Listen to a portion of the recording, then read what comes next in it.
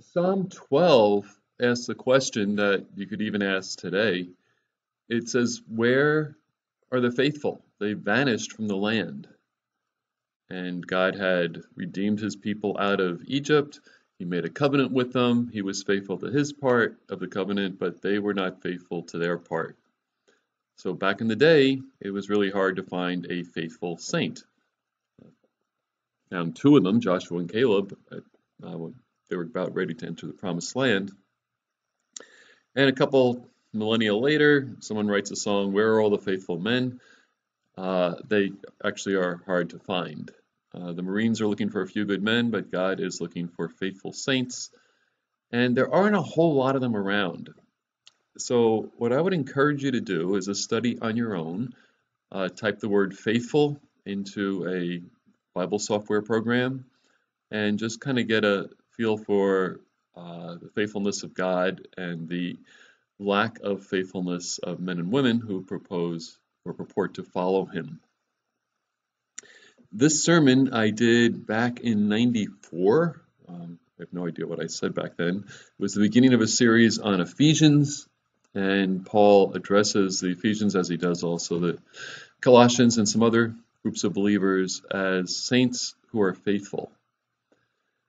So I'd like to take a little bit look at what a saint is. St. Patrick's Day is coming up.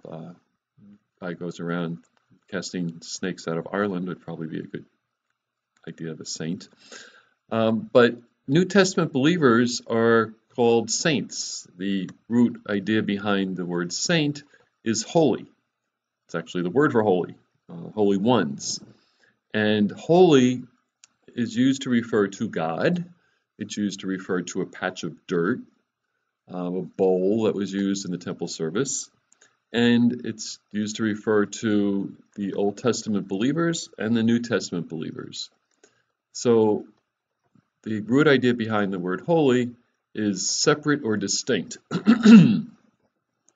So you have to ask the question, separate or distinct from what? Well, my favorite way to think about this is the patch of ground that God told Joshua, take your sandals off, the place where you're standing is holy ground. And you have to kind of think, wait, holy dirt? What's that? I don't understand. And it was God's presence made that piece of dirt separate or distinct from any others. It was the fact that God had dedicated, or King David or Solomon had dedicated a bowl for use in the tabernacle or temple, made it separate or distinct from all other bowls, hence it was separate. The people of God are supposed to be called separate or distinct from those around them. They have a different set of beliefs, a different set of knowledge, a different set of values, different feelings, and different actions than those around them. The thing that makes you a saint is that you have a separate or distinct belief that Jesus is your Savior, He is your God, He is your Lord, He is the one that you need to follow, trust, and obey. Your knowledge is going to increasingly make you separate or distinct from those around you. And then your feelings and values need to shift as well to those of a person who follows the God of this world, to one of the God who follows the one who follows the God of all worlds, the Lord Jesus. And of course, you have different actions. I gathered these four characteristics that follow from the book of Ephesians, based on the emphasis in that book, from way back when we went through it. And the A stands for a saint always acts in love. It's actually always supposed to act in love, but that's a big theme. God chose us that would be perfect and blameless in the sphere of love. And if you understand the book of Ephesians, it's love for each other, mentioned multiple times in the book. Another thing that makes a believer separate, in addition to their belief and their actions, is that they are indwelt by the Holy Spirit. Chapter 1, verse 13 says, "You heard, you believed, and you were sealed with the Spirit of promise." And for a lot of people, that little flickering light of the Spirit is buried so deeply you don't see it, because they've kind of overlaid it with all kinds of other junk. But for a saint who's really holy, the fact that they are indwelt by the Holy Spirit shows. It shows up in their actions, the things that they will attempt to do for God and others. A saint is someone who is not limited by circumstances or what you can see, because they believe in a God who is invisible, who is beyond the normal realm of our comprehension. And if we just try to believe in God on a purely physical, touch, see, taste, smell, sensor kind of approach, you will always be limited. You have to look beyond the earthly to the transcendent to understand that God is, unlimited. And last but not least, particularly in Ephesians 4, one of the characteristics of a saint is that when equipped, they truth it in love. They speak the truth to one another so that they build up the other person. So that's the basic idea behind a saint. It's another good study, but doing faithful is probably more profitable off the bat. So I'd like to key in a little bit about the belief factor that makes us different or distinct from those around us. Click this guy. Okay. And I'm going to ask a very basic question. What do you believe about Jesus? Now, a person who doesn't really know Jesus well would say, oh, he's just an historical figure. A person who's been to church is going to say something like, oh, he's a sin bearer. A person who actually believes that he is their personal sin bearer will be a person who can say, he is my Savior. And that's about where most people, unless they start reading the scriptures or go to a church that equips people to do so, would stop. They kind of maybe hear that he's coming back. They're not really sure what he's going to do, come back to take us to heaven. No, if you understand the scriptures, he's coming back to set up his kingdom on earth and to judge and pay back the good and the bad among his people. And I think one of the pinnacles of what to believe about Jesus is that he is the Lord God. As Paul writes to the church at Rome, he is the Son of David, the Messiah, the right to rule, but he's also the Son of God, the right to be obeyed in all things. So a little point of application here. How do you respond to what you believe about Jesus? Sure, I trust him for my death payment for my sin, totally, because I don't want to have to die. But do I really trust him to guide and rule and direct and control my life? And I suspect that the answer to that question for most people who call themselves Christians is no. They do not trust that God has their best interests at heart. They do not trust that he can do with their life whatever he wishes, because they've kind of bought into a worldly view of God as opposed to a spiritual, biblical view of God. So we're going to spell Lord. This is back in the day when I used to kind of work in my sermons as I was walking around, so I carried my outline in my head. And when I think of Jesus as Lord, I think of him as the one who goes before me. He leads me, and I follow him. That's what he invited people to do. If you want to come after me, deny yourself, give up what you've got, and follow me. And back in the day, it was really easy to see who were the disciples or followers because they were the people who literally followed after Jesus.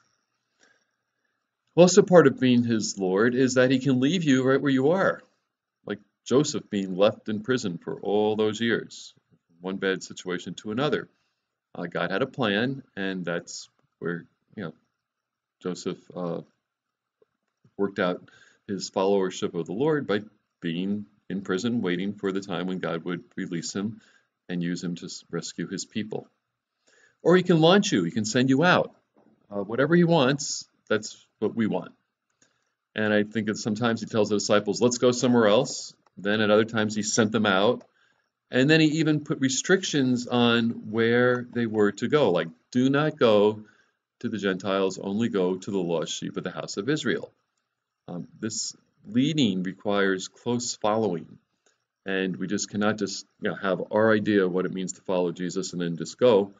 We need to, moment by moment, be depending on him. Proverbs 3, 5, and 6 says, trust in the Lord with all your heart. Don't rely on your own limited human understanding, But in all your ways acknowledge, NIV puts submit to him, acknowledge him as your Lord, and he will direct your paths. And the paths might go left, right, sideways, back, retrace. Wherever he wants, that's where we go. Which brings us to the second point. Part of lordship is he orders our every step. He orders our thoughts. He orders our values. He orders our desires. He orders our feelings. And this is underscored by his call to discipleship in Luke 9 and the other spots where he's got it. If you want to follow, step number 1 is to deny yourself. Not deny yourself ice cream or some goodie, but to deny you the very right to your life, because it's no longer your life, it's his. See that in a few minutes. And he can remove or add anything to your life. He can remove things you like, add things you don't like. He can rearrange the furniture. But Lord, I like that chair over there. No, it's not the best spot for it. He can reverse your expectations. Oh God, you've always done things this way. I mean, how can this be you? You're changing what I expected of you. I think Job was a great example of that, where he had this expectation that God would protect and bless him. And yes, God was protecting and blessing him, but it didn't look like that to Job. My favorite verse on this is Jesus praying in the Garden of Gethsemane, Lord, not my will, but yours be done. This might actually just be before the garden.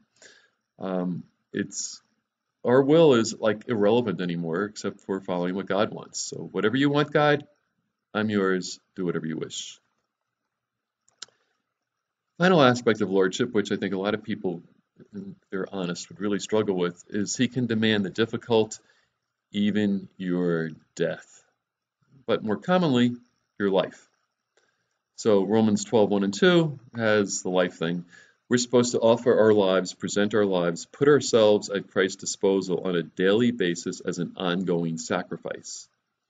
And this is something you probably need to come to grips with. There's going to be a time where you need to think about being a faithful martyr like Antipas in Revelation 2:10, where you are faithful to death. And the neat thing, if you understand the context of that verse, is the one who is faithful to death gets the crown of life. God reverses everything that can happen on this earth and turns it into something that is wonderful for an eternity for us. And I think, one of the pieces that helped me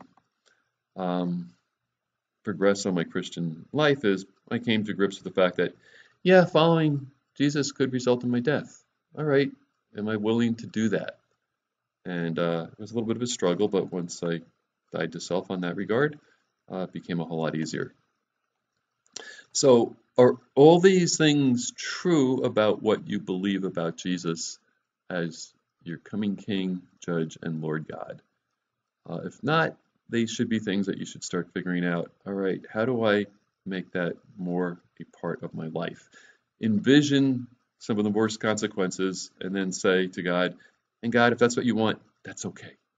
Because you're God and I'm not. You know what's best. So I'm not going to read through all this because that's going to take too long, but this is a New International Dictionary of New Testament Theology by Colin Brown. It's a 3-volume set. And it's kind of, excuse me, condensation of a big 10-volume set by Kittel called the Theological Dictionary of the New Testament.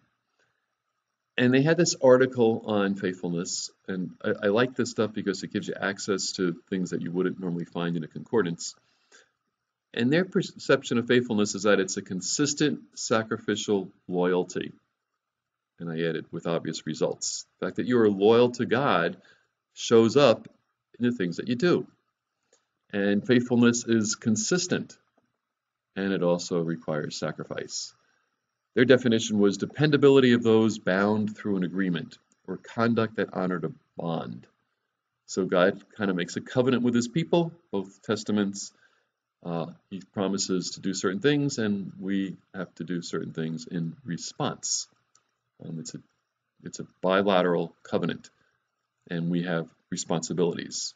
And this is consistent with the Stoics. The Stoics believe that the purpose of life was to serve the divine spark in your fellow man. Hence this definition that man's fidelity to his moral destiny leads to fidelity towards others. Interesting little thing on the mystery religions. These are the religions that kind of were going on in Greece and around the time of the New Testament. And they're pretty good counterfeit of Judaism and Christianity, because besides Christianity and Judaism, there are basically only the mystery religions that stand out in their demand of faith in their divinities. It's not just ritual, it's not just practice.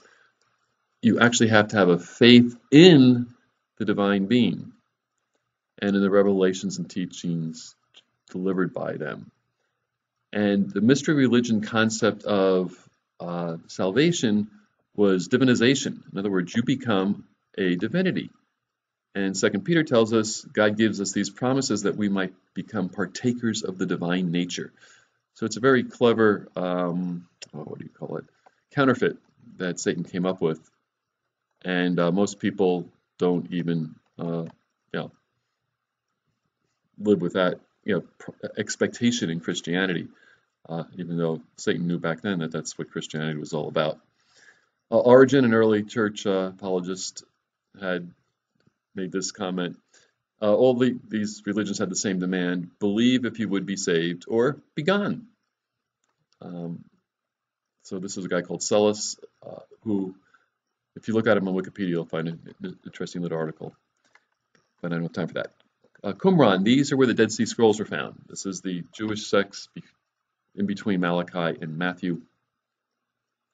And he talks about God saving the saints, the holy ones, the separate ones, from the house of judgment on account of their suffering and their faithfulness to the teacher of righteousness. So there's an expectation that the teacher of righteousness would come, and those who were faithful to him would be spared judgment. Faithfulness to the teacher means holding to the knowledge revealed to him, and the revelation of this eschatological truth, which means this is what's going to happen when the teacher of righteousness comes, the Messiah comes back,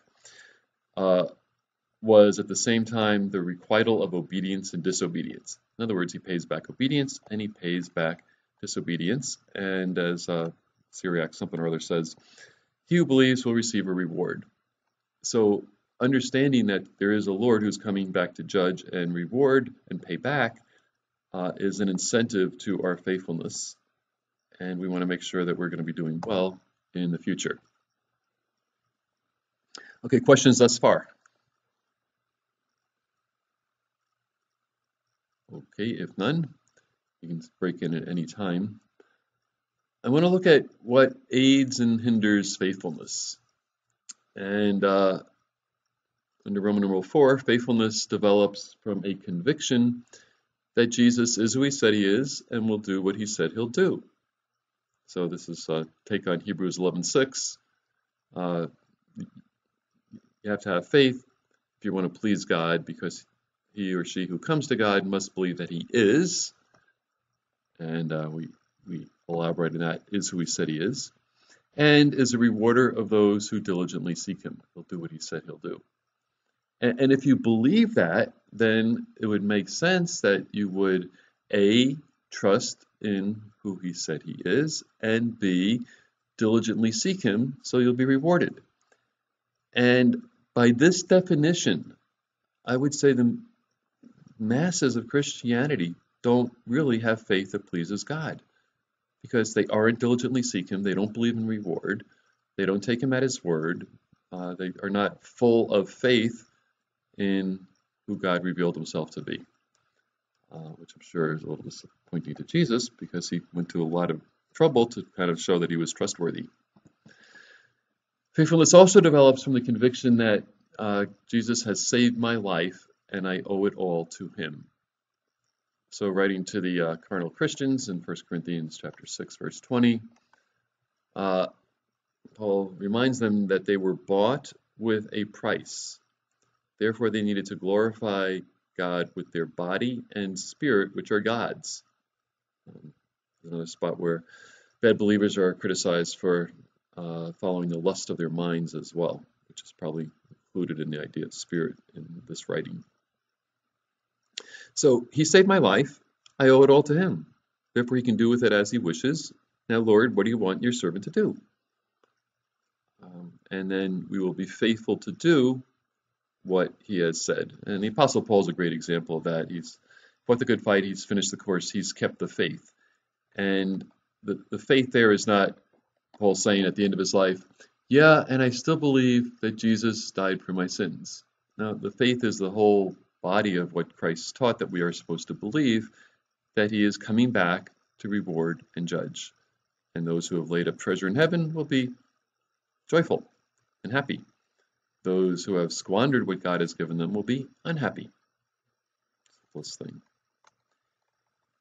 Here's one I think is really worth giving some more thought to. Let's see if I can get this. There it is. Faithfulness develops from a conviction that there is no better system or approach to enjoying this life and the next. No better approach to living this life, enjoying it, and enjoying the next.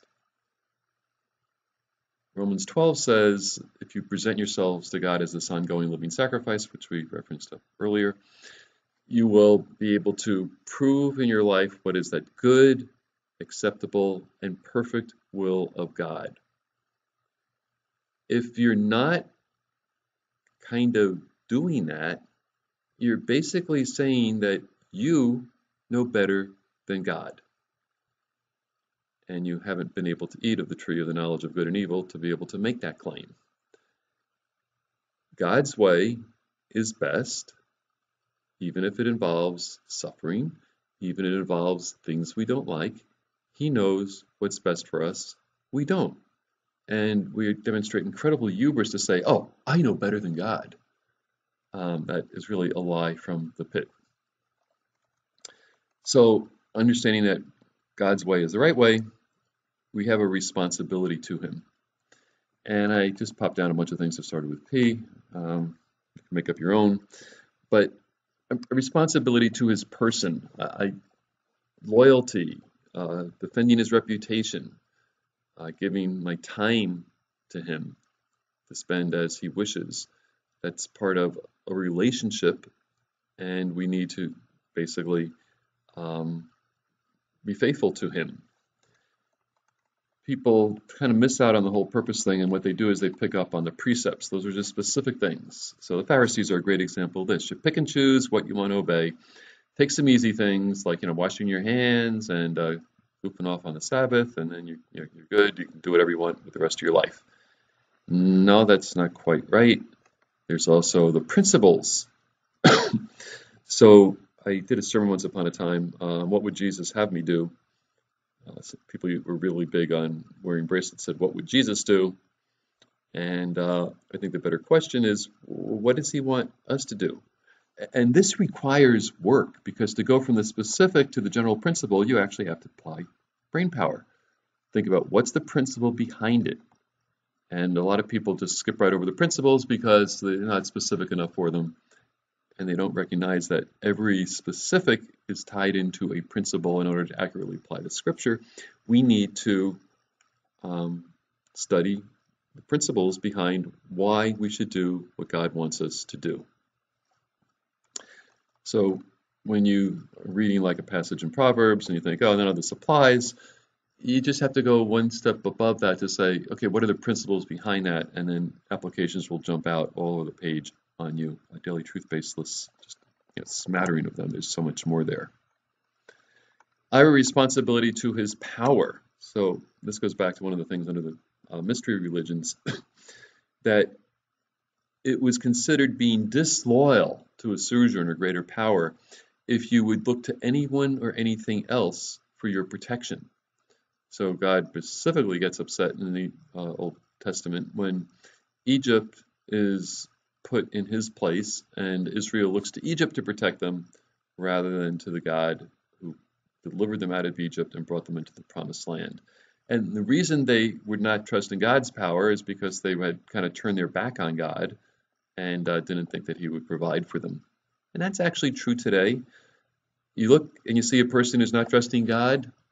You see a person who's not living so that God would be able to bless them. And, whatever else people are, they're not incredibly stupid. They believe, yeah, but if I'm disobeying God and I'm not giving him my whole life, then I really have no right to be asking him for help. So if you find yourself in that situation, what you need to do is confess it, repent, change your mind, and say, okay, God, I want to do things your way. Whatever you want to do with my life, it's yours. Please help. And last but not least, you want to have a responsibility to his perspective. And I really wanted his vision. So what's on his heart is on your heart. What he desires for the world and those around you is what you desire as well. And if you have his perspective on what life is about, then you will be much more faithful to believe him and fulfill your responsibilities that you have to him. Any questions on that one? It's a verse I use a couple times in this outline, Luke 10:27. When Jesus comes back, those who have not been ashamed of him, he will not be ashamed of. Those who have been ashamed of him, he will be ashamed of when he comes with his Father's angels and passes out the glory. It's not going to happen in your corner because you haven't been doing the things that are glory-gaining behaviors. Right. Your purpose would fit in there too, for purpose perspective. Yeah, good point. So we want to look at life from his perspective, which would embrace his purpose, his vision, his plans. Why are we here on earth? What's the point? We have a responsibility to figure that out and work with it. It's kind of like a good employee doesn't just do whatever their boss says, and if their boss has not told them specifically what to be doing for those next 5 minutes, they just go do their own thing.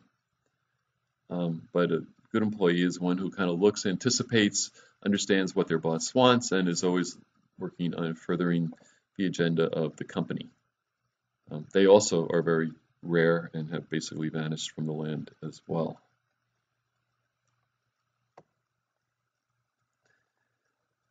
Okay, so now we got four things that will enhance our faithfulness.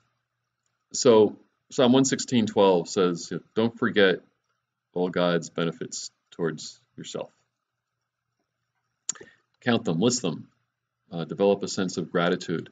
It's amazing in a lot of my reading this year, I see so much is written about the importance of gratitude. And most people thank themselves or them around them. They don't recognize that all that stuff actually goes back to thanking God. So if you are reflecting on his benefits to you, if you're having trouble with your quiet time, just start listing all the things that God has done for you, for which you are grateful, and it will basically give you much to praise him for. So number one, the experience of God's protection and power towards me enhances my faithfulness towards him, because I realize, oh wow, look at all that he's done for me. What's the least I can do in terms of responding?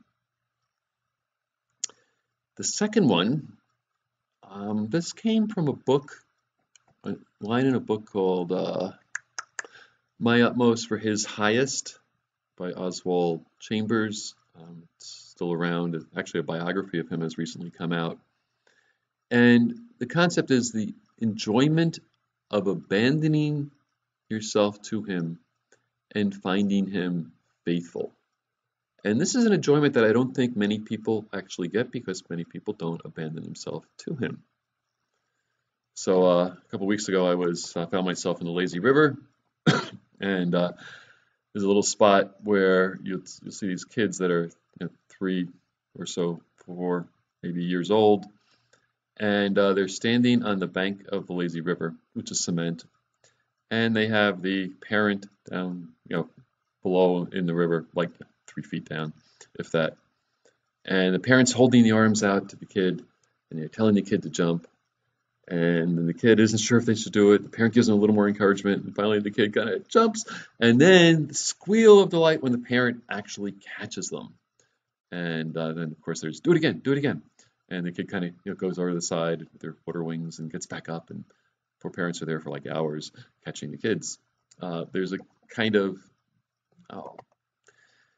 was it warm feeling? I don't know what it is, but it's just that when you find out that you can trust someone and they don't abandon or forsake you, then there is a joy from that, because it kind of maybe underscores your sense of worth or value. I don't think any of the 4-year-olds were actually thinking that, but they were probably thinking that, hey, this is fun, fly through the air and I don't drown. So Psalm 9:10 says, those who know your name will put their trust in you, for you have never abandoned or forsaken those who trust you. And that means when you start looking at times in your life, particularly when times are difficult, to realize that God is faithful and He invites us to trust Him, and you can trust Him, and He has not forsaken you. He still provides all you need. He still cares for you. He still loves you. Still has purpose for you, and all that other good stuff.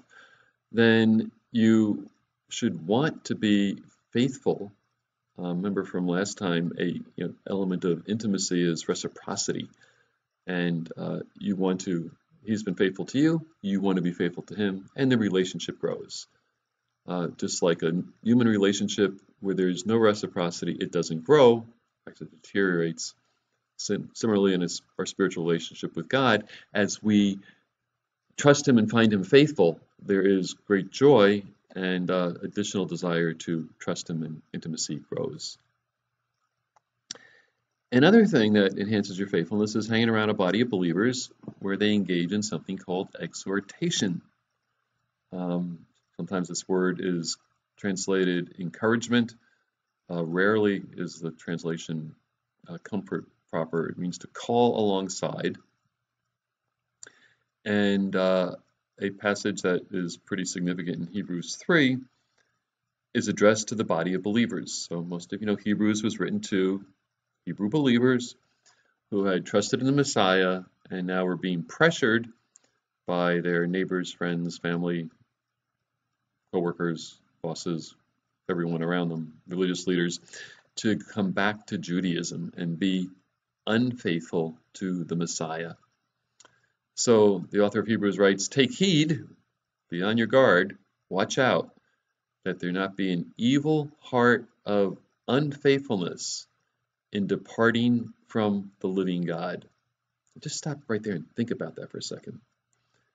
Why would anyone ever depart from a relationship with the living God, the creator of heaven and earth? Why would you ever do that? Because Satan has blinded you. What's the corrective? The body is to exhort one another daily, while it is called today, lest you be hardened in your unbelief.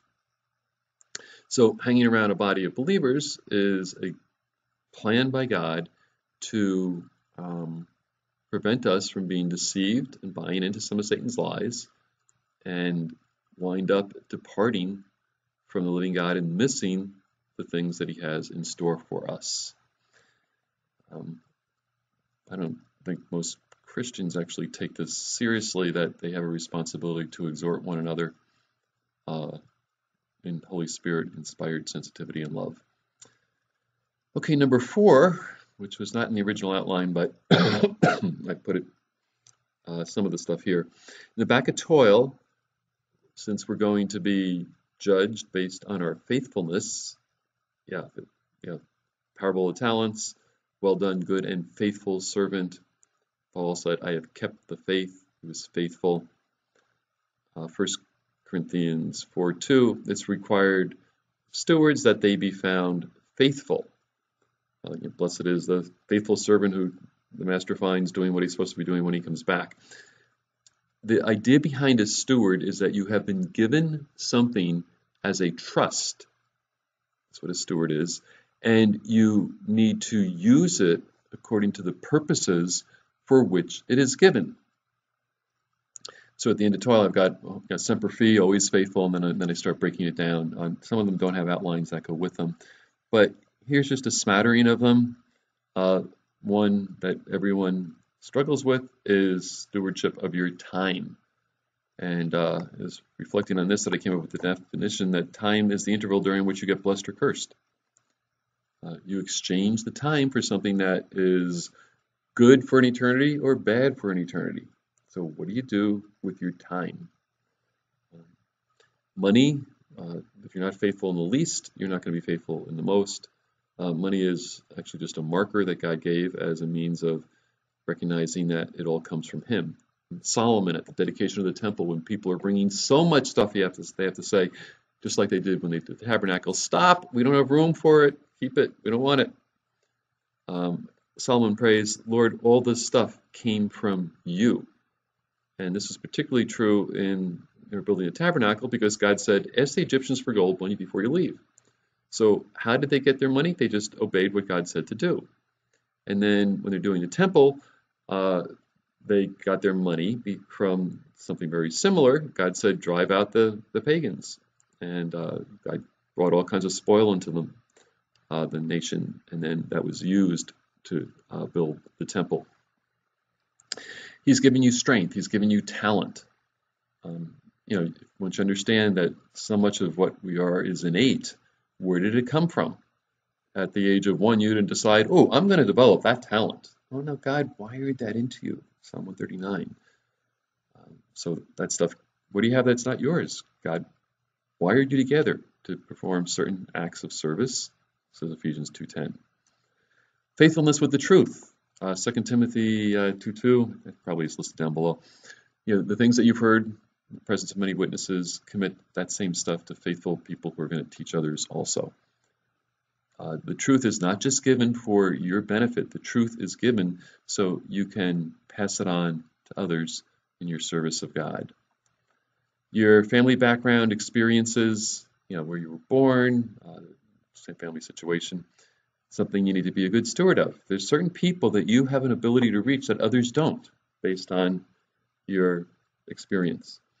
Your education, that's another thing to be faithful of. How are you going to use what God has given you, those relationships as well as knowledge? Probably this is under talents. Everything that you've been entrusted to, resources, your very life, yourself. Galatians 5:13, you've been called to liberty. Don't use the liberty. You don't have to follow the Old Testament law like they did. But don't use that liberty as an opportunity to indulge your desires, but through love, serve one another. And then there's opportunities that God brings your way. Things that, people you meet, things that He just drops in your lap. You can actually get to the point where you're seeking out, okay, God, this is how a lot of missionaries got in the field. Where do you want your servant to be deployed? How can I serve your purposes on this earth? What do you want me to be? It is not a suggestion that you be faithful, but it is required, and that means you're going to have to give an account. And when you realize that you have to give an account, and to whom much is given, much is required, you really start getting on the track for being faithful, because God's going to say, so Bill, what'd you do with the stuff that I gave you? And I'm going to say, well, Lord, your servant was busy here and there and everything. No, that's not going to work. So God knows everything, and one day everything will be revealed. We kind of want to be prepared for it, so you're not caught by surprise. So that can increase our faithfulness. Yes, go ahead. Right, totally. So that probably I originally had that under exhortation. And yeah, you put down throw body members in here. That's a good one. Okay. Thanks. So faithfulness diminishes or decreases due to hanging around a system that's going in the wrong direction. Satan is actively trying to diminish and decrease and extinguish your faithfulness. Are you going to let him? To the degree to which you are immersed in his world system, you will have his values, and those are contradistinction to God's values. And 1 John 2:16 says, all that's in the world, the lust of the flesh, um, the desire for other things, and the pride of life, all those things, are not of the Father, but are of the world. And the thing that prevents the word from bearing fruit is it's choked out by stuffing ourselves with what Satan has to offer. This does not mean you put on a hair shirt and eat locust and honey and living out in the desert. But you're supposed to be in the world, not of the world. You're living in this world, but your source of motivation and desire and all that other stuff comes from your relationship with Jesus Christ. And to the degree that you are not immersed in Jesus and his word, you will be immersed in Satan and his world system, and you will not be faithful to the God who created and redeemed you. Forgetfulness and ingratitude. In the last days, people are going to be very ungrateful, and that's surely the case.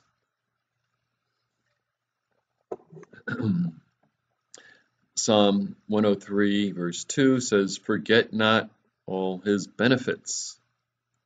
And then 3 Psalms later, "They soon forgot his works." And were not grateful. They didn't remember how bad it was in Egypt. They didn't remember that they called out to God and that God answered them. They didn't remember how he brought them through the Red Sea and trashed his enemies. They didn't remember how he fed them in the wilderness. So we have just bad memories. So if we are reviewing both the scriptures and God's work in our lives, we will not forget them. So here's the thing I mentioned up above, and it's worth the repetition, because this, I think, is a huge problem with folks. We think we know better than God, or we think we can do a better job managing our lives than God can. Okay, finite, puny human with limited sight and strength. What makes you think that you can do a better job than the Almighty, all-wise, all-powerful architect of the inside of your life and the outside of your universe and everything else? Well, the reason I think that is because I have a different value than God does. Yeah, so I didn't get what I wanted from God, so I can get it myself. Right. Psalm 14, verse 1. "The fool says in their heart," where they make their decisions, "that there is no God." There is no room for what God wants where you make your decisions. That is pride. That's kind of what got Satan in trouble, and will surely, unless you repent of it, get you in trouble as well. And of course, that's a form of sin or rebellion, breaks fellowship, you get shame, builds independence. Independence is the essence of sin. And God seems far away, guess who moved? So Genesis 3:9, I always think of this one. God's playing hide and seek with Adam in the garden. "Adam, where are you? Here I come, ready or not." It's like God obviously knows where Adam is. He's trying to bring Adam to a recognition of, Adam, you have moved away and hidden from me, so we don't have a relationship. And of course, the blame game and everything else that goes on in there, you can read about it in Daily Truth Base. So if we are not pleased with God, we don't like what God has done for us, we are even bitter at God that he didn't give us what we want, rather than try to figure out how what he gave us is actually better for us, we just say, "Okay, God, I'm not going to give you what you want because you won't give me what I want." It's like, oh, how silly, people. But we do that. And we get bitter at God, and that's another sermon. I actually might cover some of that next week. So, any other thoughts on what diminishes faithfulness? All things that are bad.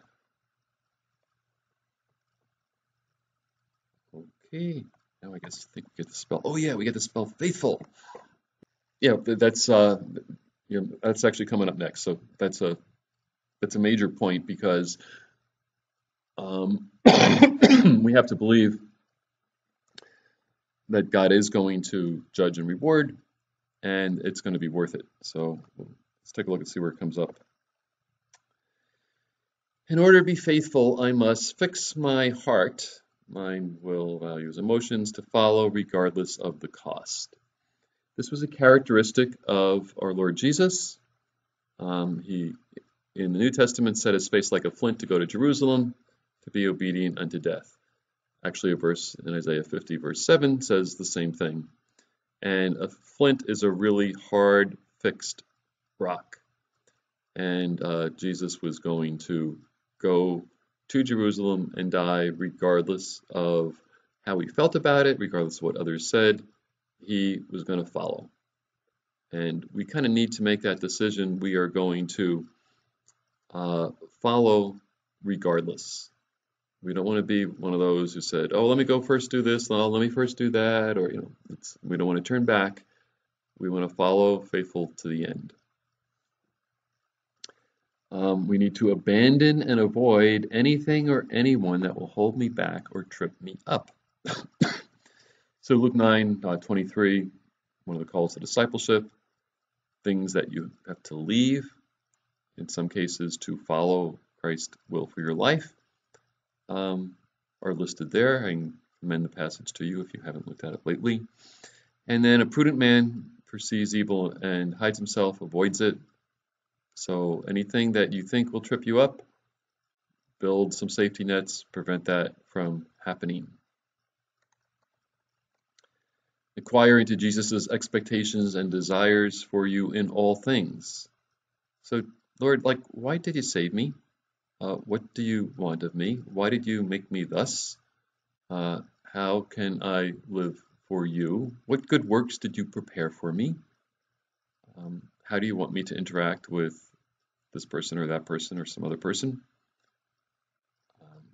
We want to basically know what his expectations are so we can hit them. As opposed to say, oh, Jesus, you should have told me. And he'll probably say, well, yeah, I actually did. It was in my word, if you paid any attention to it. And there's another one of the passages, like the one in Luke, Mark 8:38. We're ashamed of him, he'll be ashamed of us. What? He won't think I'm wonderful just because I accepted him? Read the passage and see what it says. This is one that could get me in trouble if I don't explain it. Trust that if I do my part, he'll do his part. Oh, it's all of Jesus. Well, not necessarily. He provides all you need to do his will, but you still have to take what he gives you and use it. So our trust or expectation is if I figured out what God's will is and I do my part, he will do his part. And he will provide all I need to do his will. So in 2 Corinthians 9:8, God's able to make all grace abound to you, that you having all sufficiency in all things can abound to every good work. So God gives you the grace. That's power, folks. That's not the unmerited favor. That's something that you need to seek, and he'll give you all you need. Philippians 4, my God will supply all your need according to his riches and glory in Christ Jesus. So some people just sit there and say, oh man, yeah, that's nothing I can do. It's just I'm just limited. But a saint is someone who is not limited. If God wants you to do it, he will give you the strength to do it. Help others along the way as I seek their help and encouragement. So I quoted 2 Timothy 2:2, pass on to others. Ephesians 4 and actually chapter 5 is a major body life passage about how you mutually build up other members of the body and they build you up, and we get courage to follow Christ from each other. Similarly, Philippians 2 have the same mindset that was in Christ Jesus. You look out for others' interest. And if you have a group of people each looking out for someone else's interest, then nobody gets left behind. Fulfill all his commands and expectations for me. Nothing left undone. Yikes, that sounds like it's difficult. So where do I get that? Parable of the talents. God had an expectation for the servants to use what he gave them for his purposes. And he was not pleased with those who didn't. He was very pleased with those who did do that. So we need to be looking at the scriptures like, well, what does God want of me? And that's one of the questions you should ask yourself every time. And I kind of prompted you to do that in Daily Truth Base. What does God want? What can I expect from Him? What does He expect from me? And how do I do it? So we don't want to have left stuff undone, but we want to figure out what God wants us to do and do it. And if we've done it, then we can face the future with confidence. So I needed another you. Unabashedly brag about how good my Lord is. We don't want to be ashamed of Him. We want to make Him look good. We want to sensitively be able to praise God and in such a way that others will trust Him. Most of you know that's the background to the Psalms, where you were in trouble, you called out to God for help, you vowed to praise Him, He helped, you would gather up your family and friends in a prime rib and take it down to the temple, have a picnic and a barbecue, and talk about how good your Lord was. I think first I was going to put in here was the ungrateful lepers union, when Jesus healed 10 of them and only one comes back, and Jesus is there. Weren't there like 9 others? I don't know what happened to them. So we don't want to be ashamed to say how God has helped us. And then the biggie, look to the future payoff. Something that lasts for an eternity outweighs anything, regardless how great, that only lasts temporally. So the faithful will abound with blessings. God will bless the faithful. That's what He does. The Lord will render righteousness and His faithfulness to those who are righteous and faithful. And near the end of the Gospel of Matthew, after the parable, Jesus says, "Who then is that faithful and wise servant?" Oh man, not only do I have to be faithful, now I also have to be wise? Wow. Well, being wise helps you be faithful because you figure out what the objectives are and right means of attaining them and why they're important and how to do them.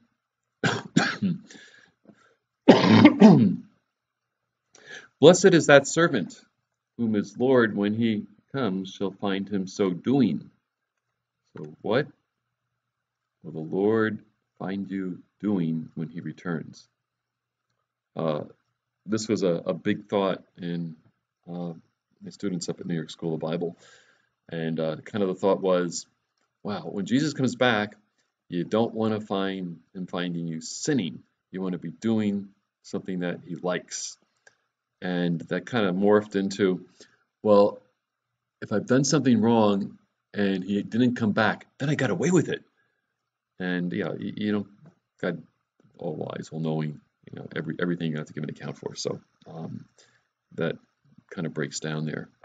But we want to get blessed. Makes a whole lot more sense than getting cursed. And we do so by being faithful and wise and doing what He wants. And of course, I've shared this verse multiple times. Well done, good and faithful servant. You were faithful over a few things, be ruler over many things. Enter thou into the joy of your Lord.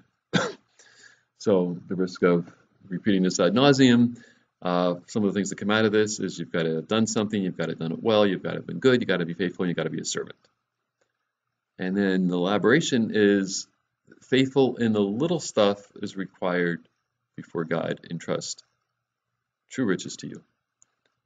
And here, one of those true riches is ruler over many things in the future kingdom. And entering into the joy of the Lord is something that we should all aspire to. And if you read Ezekiel 45, you realize that there are some priests in the millennial kingdom who are there preparing and offering the sacrifices, but because they were unfaithful, they do not get to go into the Holy of Holies in the actual presence of God in the millennial kingdom. And that's a passage like it must not be in most people's Bibles because you don't hear much about that. A few verses to the downside, loss of reward. Hebrews 3 references the fact that the nation of Israel could not enter into the rest that God had planned for His people because of unbelief, or one of the versions says unfaithfulness. and you miss out on what God has planned, just like his chosen people, the redeemed, forgiven people that came out of Egypt, that he parted in Kadesh Barnea. They didn't make it in. And then once those who did make it in, they eventually lost out and got kicked out because they were still not faithful. God wants us to be faithful, or we lose. 1 Corinthians 3 is another passage. The one who was built on the foundation of Jesus Christ with gold, silver, precious stones will receive a reward. The one who did wood, hay, and stubble, which was the easy stuff, gets nothing because it gets all burned up. So there's good passages on loss of reward, which hopefully will never apply to you. Nor will this one, defilement. Titus gets told by Paul, talking about the Cretans, to them that are defiled and unfaithful, nothing is pure, but even their mind and conscience is defiled. And the solution is to rebuke them soundly, so they'll be sound. Rebuke them sharply, so they'll be sound in the faith. What I want to point out here is a condition that you can get into where it kind of looks like you're beyond hope. If your mind and conscience are both defiled, it's like, getting your memory corrupt and your hard drive, sand in it. Nothing just works. You can't see, you can't process, you can't even figure out what's wrong because your conscience is seared. It's no longer sensitive to the Spirit of God. People never get into that condition. And then some of the last words of Jesus, also in John, what profit is it to a man or woman if they gain the entire world and they lose their own life or soul? Or what will you give in exchange for your soul? Soul is life, mind, will, and emotions. And, this made a huge difference in my life when I kind of realized, wow, it's kind of an exchange. I give what I have in this life to get something that I can't lose in the next life. And Jim Elliot said, you're no fool if you do that. So my prayer and hope and desire for all of us is that we would be faithful, we'd be found faithful, and we'd be rejoicing in the presence of our Lord in the future rather than regretting having been not so good. Okay, questions on that, or I can dabble on the ones down below. Okay, I threw in the concept of ashamed because Jesus talks about those who do not respond to him in denying themselves and following him. And he says that those who don't are actually ashamed of him. And then he flips it and says, and he'll be ashamed of you when he comes in his Father's glory and angels to pass out the rewards. So it's just pure justice that those who ignored him get ignored in the future. And you look at the guy who at the wedding feast did not avail themselves of the righteousness, that robe that the host offered. They were bound hand and foot and tossed out. You look at the unprofitable servants who are excluded from the big party. They don't even get a slice of cake. No, it doesn't say that, but it's when you feel shame when you really it's this one. You wish it could have been different. You did what was wrong, and it's too late to change it. So that's kind of how some believers, you get one shot at this life, make it count, so you can stand confidently before the throne. What unfortunately has happened is that contemporary Christianity has just totally, changed the filters and lenses and everything else, so that, we're all ashamed, we can't do anything. If it wasn't for Jesus saving us, we would be just, totally miserable. Well, Jesus did save you, but you will be totally miserable if you don't obey him, because he did say, if you love me, obey me.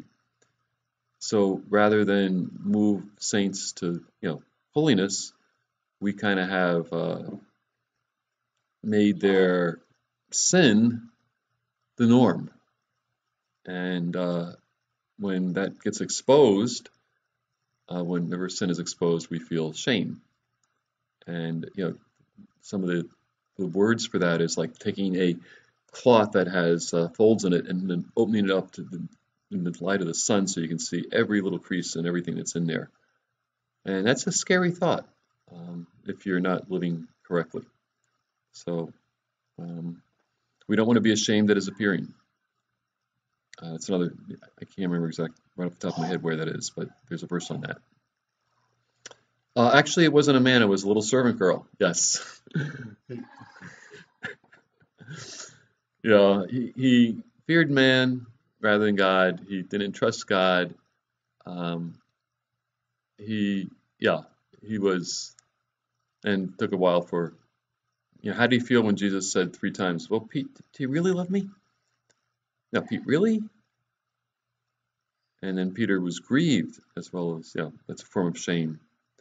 That Jesus had to ask him again for a 3rd time. And he was warned.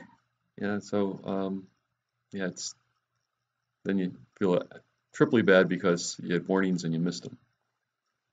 One of the things that's going on with Peter in his defense was that Satan had kind of requested permission to do a number on him, and God had allowed it. So Jesus says, I pray that your faith won't fail, and when you, basically return back, go and strengthen your brethren. So part of it was probably part of God's plan to humble Peter a little bit, take him down a few notches so he'd be a little more tolerable to live with. And then, having had that experience, he did just a bang-up job on the day of Pentecost. And I've really grown to appreciate his letters through the years as well. So he was looking, the failure goes back even further. Watch and pray that you don't enter into temptation. At the garden, remember, he couldn't watch with James and John 3 times, I guess.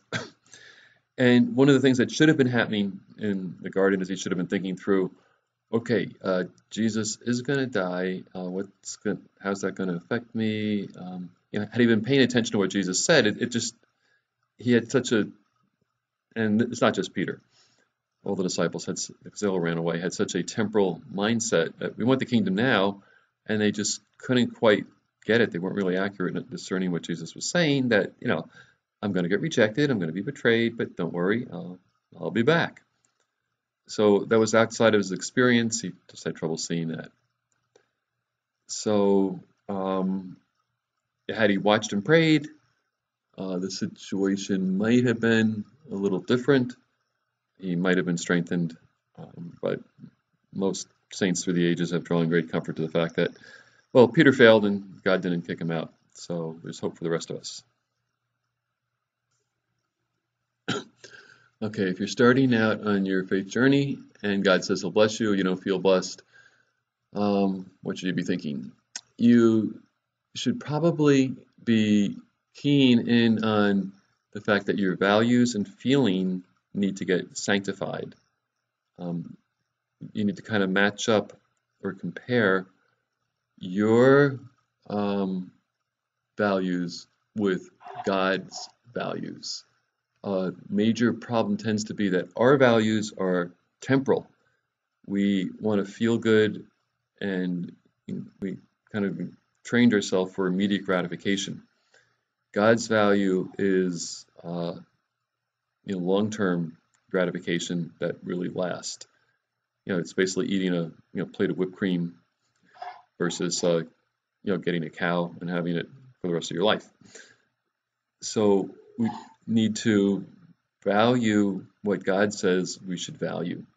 And you see this right in the beginning of the Sermon on the Mount, Jesus' first sermon in Matthew chapter 5. And you also see it again in Luke.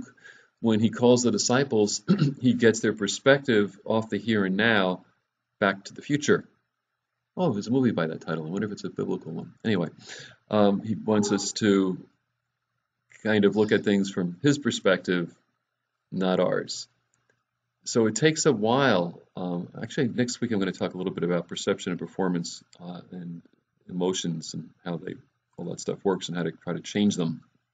I'm not promising it's easy or that I'll have a good solution, but I'll give you something to think about. We basically just starting on a system the walk of faith and believing what God has said.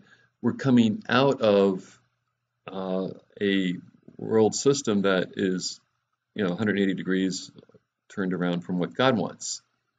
So we kind of have to do that, be transformed by the renewing of our mind in Romans 12:2, to value the things that God values. And if you look at the place where the cursor is highlighting, how does faithfulness require submission to God's value system? And what to do if we don't see the benefit of embracing God's values? Well, we need to look a little closer and figure out how this actually works and maybe study it and talk about it. But submission to God's value system is that the temporal difficulties produce for us an eternal weight of glory. A great passage on this is seen in Paul's life in 2 Corinthians 4 and 5. And if he focused on what was seen, which was the momentary light affliction, he would bail. But instead, he focused on what was not seen, which was the eternal weight of glory, exact opposite of temporal light affliction. So you have to kind of recalibrate your value system so that you value what God values, and that is sacrifice in this life for blessing in the next. And Satan says, no, there is nothing in the future. It's only for the here and now. And I would just commend to you things like, Job, Daniel, Joseph, Noah, Jesus, particularly in the beginning of the book of Hebrews, in leading many sons to glory. It was fitting that the pioneer of our salvation would be perfected through suffering. That's got to be our value system, that, okay, this life is the proving ground for the next one. This life is not all there is. It's the basic message of John the Baptist, Jesus, and the apostles. Hey, repent, the kingdom promised in the Old Testament is coming, in which God will reward righteousness. Therefore, get righteous so you can be rewarded. And, through millennia, Satan has chipped away and undermined that thing to the point where people say, oh, there is no kingdom, and oh, it's not worth it, and what do they know? But that's, you kind of have to say, okay, God's is God, His word is true, He gave it to us to follow, and it says this is what the good is, and Satan will say the opposite. So if we don't see the benefit of embracing God's values, we kind of need to go through, just as you read through the scriptures, it becomes really obvious that if you're actually reading what's written, not just the letters, that God's people get tested and tried. God tests the righteous, and the just person is the one who lives by faith in what God has revealed. So that's actually almost another sermon, but that's some of the kernel of it. Good question. Okay, the rest of the questions are on your own. I would encourage you to actually think through them. You can even pray over them. It wouldn't be cheating. And basically work on hearing the words, well done, good and faithful servant, because those words last forever. Let's pray. Heavenly Father, we thank you that you are a God who desires what is best for us, who created us with this eternal plan in mind to bless your people. From the very first words you spoke, you blessed. And the very end words of the scripture, you bless. So help us be a people that are worthy of your blessing, because we are doing what you told us to do to get your blessing, which is simply be faithful and true to you. Thank you that you actually make it easy based on your actions in our behalf. The cloud of witnesses that have gone before us, both in history and around us in the body. And, of course, the examples throughout all the scripture. May we be ranked among those who are rejoicing in your presence, for you have fulfilled your promises to us. We commit the rest of our day and the rest of our lives to you, to use as you see fit, because you are our Lord and God, and we are your people, the sheep of your pasture. Pray these things in Christ's name. Amen.